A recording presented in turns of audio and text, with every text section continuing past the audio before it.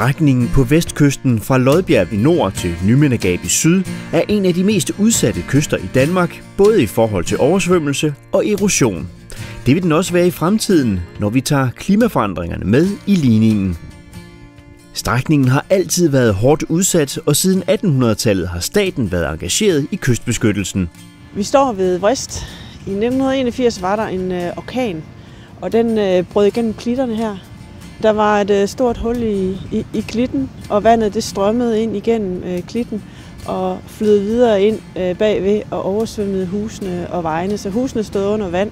Det var voldsomt. Orkanen førte til, at staten sammen med kommunerne siden 1983 har kystbeskyttet netop her. Som en ekstra sikkerhed for befolkningen blev der også etableret et stormflodsberedskab. Kystdirektoratets stormflodsberedskab overvåger vejrforhold og vandstand fra Thyborøn til den dansk-tyske grænse. Vi holder øje med vandstanden, om den bliver kritisk, f.eks. under en storm. Hvis det bliver kritisk, så er politi og andre myndigheder også en del af beredskabet.